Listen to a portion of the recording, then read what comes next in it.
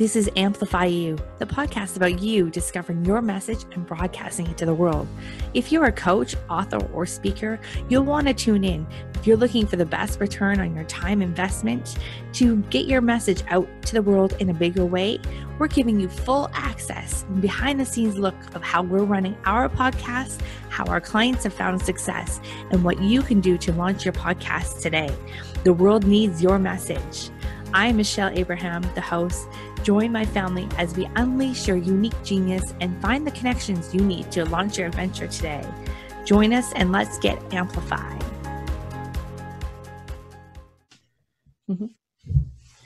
Hello and welcome, Amplifyou family. Michelle Abraham here, your host. I am super excited today. I'm bringing you an Ask the Expert interview. So I have gone far and wide to find this expert for you. We actually met at the New Media Summit earlier this year before the whole world shut down back in March. So I'm really excited today to bring you Karen Abrams. And very similar last name to mine, still sounded out very differently. But Karen is an amazing expert. I've had the chance of working with her personally in the last few weeks, which we're going to talk about today. But she really helps you create personal and financial fulfillment. She has helped professional women gain the confidence and financial security and personal fulfillment for more than 17 years. So she is a UCLA-educated entrepreneur, Master Theta Healer, and gifted intuitive. She works with clients and groups worldwide to transform their subconscious beliefs and break free from trapped emotions to build their success they desire and deserve. Many of her clients have surpassed their income goals, strengthened their personal and professional relationships, and gained deep insight and have altered their direction of their lives. You guys, Karen is amazing at what she does, and I'm so excited to bring her knowledge and expertise to Amplifyou audience today. So welcome, Karen. Thanks for joining us. Oh, it's such an honor to be here. Yay. Thank you. Yay, you're welcome. Well, I just love that you are here. And today we're going to talk about your relationship with money. And this is something that I think as an entrepreneur is so important to talk about. It's something as an entrepreneur we don't like to talk about sometimes. And sometimes we hide from our money or we have trouble with money. And, entrepreneurship is not an easy ride. And if you can just help strengthen that relationship with your finances, I think it makes it a much smoother ride. Would you agree with that, Karen? Oh boy. Yeah, we need to go there because that's the hidden gem in all of this, because that's going to be the thing that's going to put the kibosh on your efforts if you don't get that straightened out. Yeah, it's fascinating, right? Yet it's the one thing that most of us probably leave to last or don't want to invest in or, just ignore or whatever. It's going to get better. But before we dive into all that, let's take a look at how did you get to where you are today? What made you inspired to help all these women with their financial situations and personal fulfillment over the last few years? Over the last many years, right? Yeah, a few times a few. Yeah. Yeah, I know. It's a lot. It's been a long time. Well, I have two answers to that. There's one that made me want to be a healer, probably was because when I was 17 years old, my mom got late stage ovarian cancer. And they said that she would live 6 months without chemotherapy and 18 months with. And she did everything she could to get better. Just boom, boom, boom. She went everything conventional and everything unconventional. And this was back in the 80s too. So we had an art therapist and a family therapist and a personal therapist and a psychic healer, which back then was totally wild. And, then double dose chemotherapy and nutritionist, like everything you could think of. And she got better and she lived till 5 years ago, which was absolutely amazing. She lived another 30 years. She got to see her kids get married. She got to enjoy her grandkids.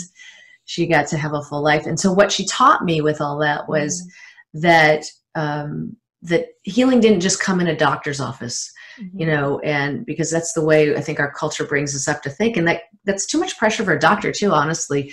That we've got to really look under every single rock and look at what are the root causes of what's affecting us, so that we can heal that way. And then when you do that and leave no stone unturned, you have the best chance of getting better than ever before. So that's really what inspired me there. And then another story I have is that a very close friend of mine at the time, many years back, started changing her life like really quickly in all the major areas of her life. And she had some serious issues going on, health issues, relationship issues, big money issues, business issues.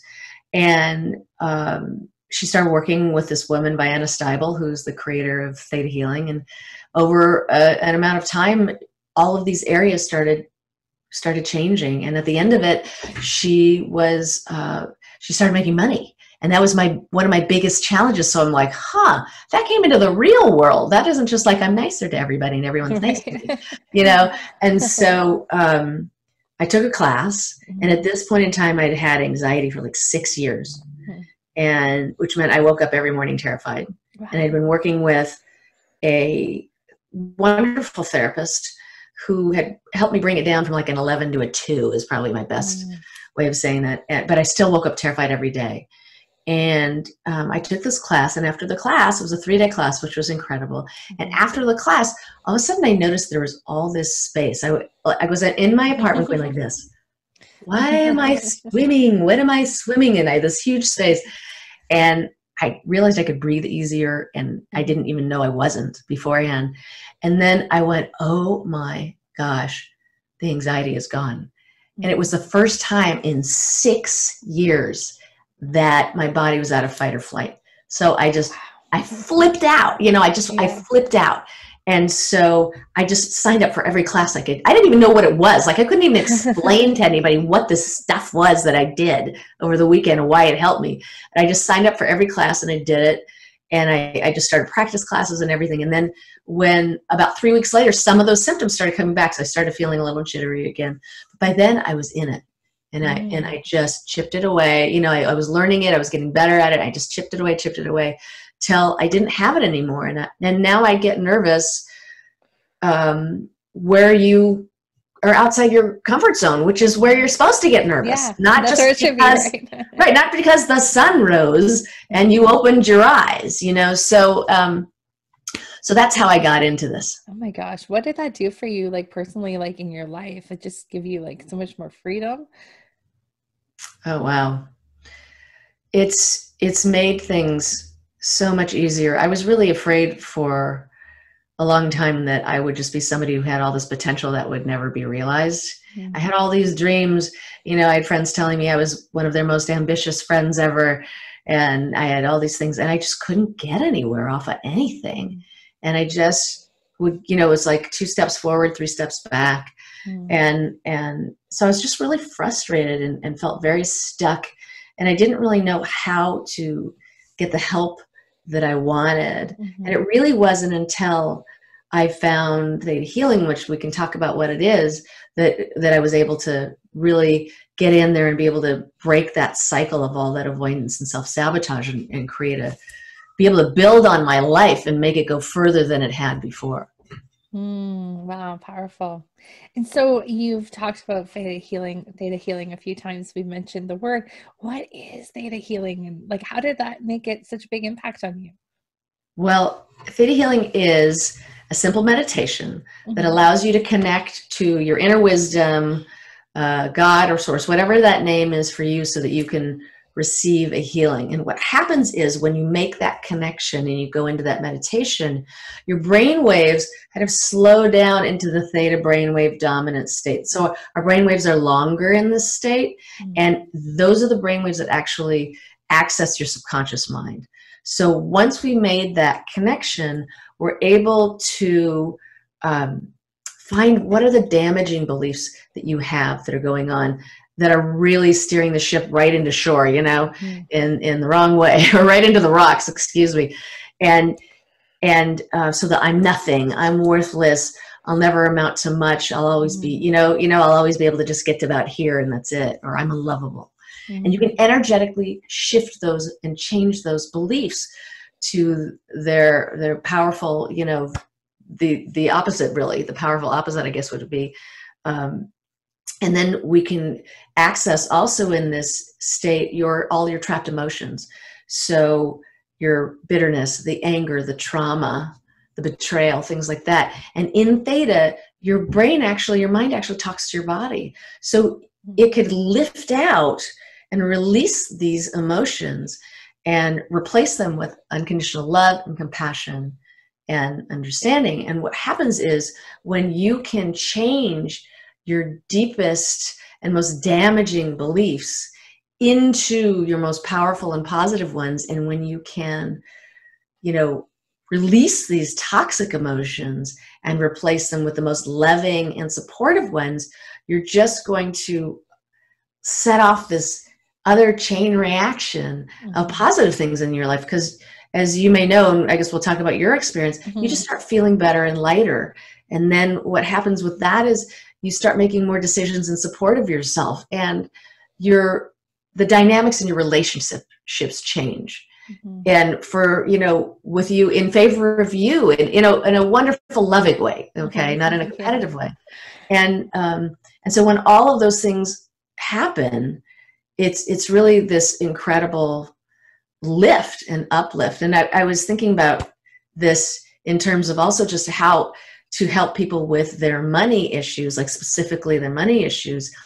It's going to help heal this relationship by changing what you believe about money, how you feel about money, and what you do about money and do with money. And those are the three things you need to be able to change this relationship into a positive place. Yeah, that's awesome. So full disclosure here, I had a session knowing that Karen was going to come on to Amplifyou and talk about your relationship with money. I was like, I don't know anything about Theta Healing. I'd love to experience a session before, we come on, and then I can talk about it from a place of having been through it. And let me tell you, it was the most interesting experience of, I've explored a lot of different, out there kind of therapies or things like that. And nothing has really compared to the changes I've seen after the session I had with Karen. It was really interesting.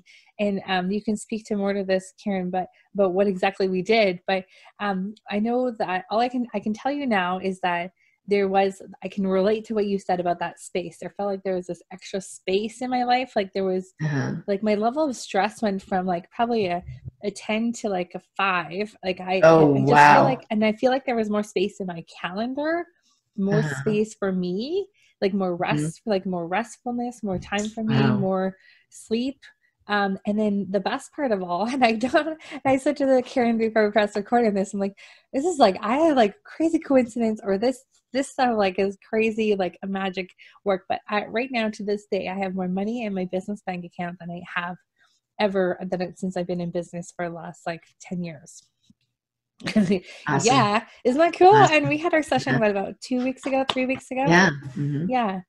Interesting. And there was not nearly what there is there, and that wasn't projected either. that wasn't foreseeable that it was going to be that way. So holy smokes, yeah, amazing. And I don't know, is that typical? Is that normal? Is that out there crazy? Or typical? Tell us about that. Tell us about that.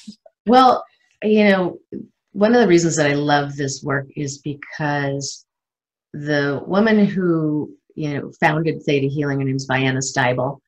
And one of the things she talked about is this work is just a really great support to what you're already doing. I would never say to somebody, you have to do what I'm doing and nothing else. And also because of the lesson that I learned from my mom, right? That do everything you can to get better, just do it. And so Vienna had the same, idea and the same philosophy. And so I really connected to that very much. And I think what I love about this work is it honors what you've already done, because, we only win we start the marathon with the first step, but we also end the marathon with the last step. So all of these things that you've been doing all along, you're doing, it honors all of that. Look at all that effort you put into your business, into your family, into supporting your family. And maybe it was just these little guys that we worked on, these little issues that were just in the way of, of allowing the rest of that energy to complete with you and get you to this point where you're like, oh, see, I can acknowledge that I've actually made some money today. That's great. because it's just so important to acknowledge what you've already done and where you're going. And I definitely work with people who hit what I call the upper limit problem. I don't call it this, excuse me, this is from Dr. Gay Hendricks. And he talks about this as, it doesn't matter if it's a financial thing, if it's an energetic thing, an emotional thing. We get to this point and we hit a ceiling, right? And we can't seem to get past it. I guess that's better to put it like that. We can't get past it for whatever reason. All of our efforts haven't been able to do that. And this work can help you find out what that is and get to the root cause of it and change it and shift it. So it's just no longer in your way. And you know, you didn't come to this meditating in a cave and wonder why your business hasn't gone anywhere. You know, you came to it really working and doing great things. And then this was just something that allowed the rest of the success to show up for you. Yeah, it was like almost like doing some weeding, right? Like, so it's like doing some weeding in your garden, like taking care of a few little niggly things that are in the way. And so during the session, if you don't mind me talking about it, you said there were some contracts or things like that. Can you just explain what exactly that means and what that means to get rid of them or to break them? Oh, sure. So we talk about in this work, vows, oaths, contracts, agreements. They are kind of all very similar, same things. And these are unconscious promises that we could have inherited from our ancestors. And we even know this through epigenetics, that there are things passed down in our genes that we receive. And there's definitely fears and traumas and belief systems and all of those sorts of things that come. So you come in with all of these things, including these agreements, and they come from a place of usually of integrity, and they could be, you know, vows or contracts to save the world, save humanity, save your family, save everybody you love. Have you ever had this one where you take on the energy and the information, the energy experience and of the people and the emotion of the people who you're in the room with? You just sponge it up. You know, or if you ever see somebody when they're sad and then you feel sad afterwards. And usually there's these unconscious promises when you're watching that a movie you made. Or something too. Yeah, and exactly. And they're just these unconscious promises that, and unfortunately what they do, even though they come from a place of usually of wanting to help people, they take away your free will. And so they're a drain because you cannot fulfill a 24/7 promise. No one can, right? You could save the world today and be like, yeah, but there's tomorrow. And I didn't save everybody. Promising these things, like that seems so strange to me that like our subconscious made this decision that for us, like that we did. Yeah, that's great. So, well, think about it, because there's also these bottom beliefs of desiring to earn our existence for a lot of us, and also children and animals do this thing. Is they come into the world and they've got this big open heart, right? They're like, hi, right? They just like, hi. And so they're just open to everything. And so when they see somebody in pain, they go, I'll take that. Like, mommy, I'll take that. You don't have to feel so sad. I can do that. And so, and actually children are in the theta brainwave state almost all the time, which is why that period of our life is so impactful for us. You know, why isn't it 7 or 8 years old or something? I think, is it? What? They're in the theta brainwave, like for that first time, for that first 7 or 8 years. So think of everything that happens during that time. Sponge it all up. And they just sponge it all up. And so so in this work we call it, we complete and finish them, so that you can make those choices. If you want to save humanity, you want to save your mom, you want to save your friend, and everybody. Just make that choice every day and then work on that choice every day. And that way you can kind of complete it that day and have that sense of accomplishment, as opposed to, I'll never get this done. Because, you know, when we go there, we're just beating ourselves up, and we can never recover. You know, we can never really ever feel truly free from it. Yeah. Wow. So powerful. So for us to even know that we have these vows or these contracts, is that so? Will it kind of come up in if we're doing a theta healing meditation ourselves, or is that something when you're working with a practitioner that will? Well, I think you can tell if people have them anyways because of the way they act. You know, their behavior. Like if you're thinking and you always think the same way, like I have to sponge in all this information, or I've sponged in all of this energy, and I always, you know, are you overly helpful? You know, are you one of those people who has to be the helpers? Not you choose to be the helper, but you have to be because you feel like you've got to earn everybody's love. You know, I mean, love is such a deep, the need to be loved and the need to belong, you know, in Maslow's hierarchy of needs is, you know, right above eating and sleeping and, you know, all of those things that we just need just to stay alive. Right. And so it's a very key need of ours. So we're usually willing to do a whole lot to make sure that that happens. Yeah, I can see how you can get into those patterns. Oh gosh, yeah. Yeah. Yeah, very easily. And what if you grew up in a family where everyone dismissed your needs and the only way you were noticed is if you helped them because they were so wrapped up in their story, whatever that was.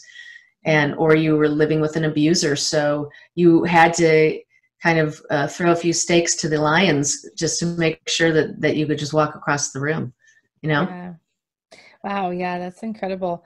Oh my gosh. Yeah, there's just so many things that we don't even know that's happening in our subconscious that, Yes. until you kind of start to unravel and pull out those weeds, then all of a sudden, like you said, that space just kind of opens up. And it's an incredible feeling. And it's not real. It's not really, it's like, it was more of a feeling for me anyways of like, oh, everything's just felt a little bit easier. Like that's kind of, Mhm. without even like, those past few weeks, I haven't even really been like, oh, this was because of this, but things have just felt easier. They've Right. gone smoother. There's been, more abundance, more, just ease, I would say, in family and home, in travel, in work, in finances. Like it just felt easier. That's amazing. Yeah, and that's what happens. You know, I think that's the most natural thing that happens to people Mhm. when they have one of these sessions because, you know, people do have instant healings and remarkable things can happen. Mhm. And I think that we tend to love to talk about the extreme examples that have come. And I believe that excuse me, I believe that instant healings happen because once again it's that marathon and that last thing was Yeah, the you're last like you're ready step. for it. Yeah. You're just finally ready in a bigger Mhm. way and receive it, and you're always just you're ready to heal at your own in your own divine timing. And if this Mhm. is what you're ready for, and I think most people who come already want to feel better and lighter and Right. already want some level of result, Mhm. and then from there it just goes on, you know, and expands from there. Yeah, and interesting. I just as you're speaking about that, I just realized something too. In as part of our session, I had a lot of people I've known have committed suicide, and they're all in the same sort of group of like high school kind of I friends. know.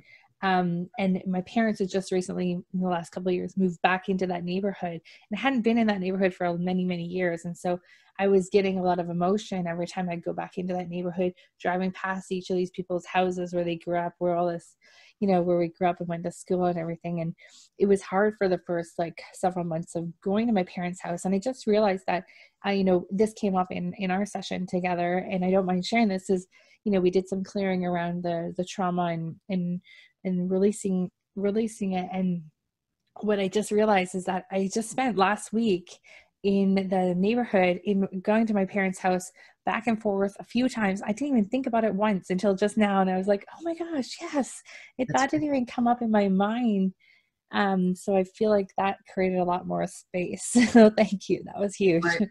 You're very welcome. I mean, them moving into that neighborhood was obviously your opportunity to connect with that grief, you know, Yeah. again, and it was waiting for you. I always say grief is a very, very, and trauma, obviously, too, very, very powerful emotion and Mm-hmm. emotions, and they will sit and they will wait for you. They will wait decades for you to deal with them. And if you don't, I always say that your body takes over and tries to resolve what you have yet to resolve in your life. It might be a cold, you know, you might trip, you know, like it doesn't have to be a big thing. So I'm not here trying to be this ominous, you know, person here about it. It's just a powerful emotion, and there's so many gifts that Mm-hmm. come from processing it, and so Mm-hmm. much more awareness. And like you said, um, there's just an ease and a freedom that you get when you actually do that. And sometimes you never know like what's holding you back Yeah. from your success or your money Right. because you just you just don't know. I can't tell you. I can say these are the things that usually happen with most people that I've seen. Yeah. Uh, but everybody has their own recipe. And if Totally. grief is part of it, and that's such a big thing for so many people, when you start really processing that out, you do have room to put in, to let things happen, because this big thing isn't in front of you the whole day. Like I always look at it like garbage, not even garbage bags, but like grocery bags. And it's like you grow up and you're like, oh, okay, well, my mom was wrapped up in herself and she never noticed me. Okay, I'm holding that bag. And then my dad was wrapped up in his story and he was at work all the time. Okay, and I'm holding that one. And, and it's just the bags keep coming up. So we can't, when we have all this baggage, it's hard for us to do the things in our life because our hands are already full and our arms are full. Right. And so when these things get let off, like you said, all of a sudden you can move around, you can attend to things differently. Yeah. So it's interesting. Like I actually never knew that was something that I had grief around, or that I was still processing until it came up in that session. Because of course I got emotional, but I hadn't really like thought that was actually holding me back. I just thought that, I'm going back into the nostalgic neighborhood of where I grew up kind of thing, like, and just dismissed it like that. But I had no idea the impact it was actually still having, like 20 plus years later, like, holy smokes. It just waited. And look, our lives, it's not that we all have time to thoroughly grieve everything that's happened to us or thoroughly process. It's a lifetime. We need, and when we're ready, and this was your divine timing, I always say, this was the perfect opportunity. If you didn't use this opportunity, it would come up again. Yeah. Life will always give you another chance to work it out. Right. And your subconscious will always come back to it, because it's like, ooh, we never figured that thing out. Remember that thing that's right there? Let's come back to that. I'm going to bring someone in who reminds you of that person, or I'm going to do this or that. You know what I mean? So it would have come up again. This is just, you took this opportunity. Yeah. It's so interesting. Yeah, I really enjoyed it. And so when people go through these sessions, do you recommend doing several sessions over a course of time, or what's the normal protocol? Do you just do these meditations on your own afterwards, or how does it normally work when you're working with the Theta Healing? Well, I say that everybody's different. Some people come and they're project people. So they say, this is what's going on in my life and I want to work this one thing out. Like, I don't like where I'm working and my boss is mean to me and I got to figure that out. And then they'll come to me for a while, and they might come once a week, or they might come whenever they can. And then once that thing is done, I won't hear from them for 6 months until something else happens. And so they'll just, whenever something's coming, I'm here, just come and let's do work till you feel better, and move on, and you'll come back when you come back. And then other people just use this as like, this is what I do every week, like, this is my therapy. This is how I do it, so that whatever comes up, I got it covered. And, and then some people are one and dones. They're like, I got this thing, they get it done, and I don't know when I'll see them again, and it's all great, everybody just has a different need. And I honor that. I always say, I'm not here to be a hard sell about it. When you need to come back. Because you'll notice what's getting better, and you'll notice what's the same, and you'll be like, I want this to go up to here, and then you'll come back and you'll come play. That's awesome. I love it. So now we're talking about relationship to money. You said something really interesting to me about money and like treating it like your best friend. So can you give us a couple of tips for entrepreneurs that are still like, money, it's one of those things. Give us a couple of tips that we can take away from this call today about working with money. Well, so the best thing you can do to assess where your relationship is and to change your relationship with money is to imagine, like you said, imagine that money is your best friend. So if we assess, how are you treating your best friend? And like for me, I was a big financial avoider. That was my deal. And I avoided money to such a degree that by the time I was 30 years old, I was $20,000 in debt. It took me $40,000 and years to rectify it. But all the other issues were still going on, right? And so I couldn't even get out of that until I had this work to go dig deep within my subconscious and shift all those and break those cycles. So what you can do is look at the simplest thing is, what was that relationship like? So the way I treated that relationship was my friend money. I never called her. I never told her the truth. When she needed me most, I was not there, and she couldn't be there to support me either. So you can look at it that way, and then you can translate that into concrete actions to take. So you can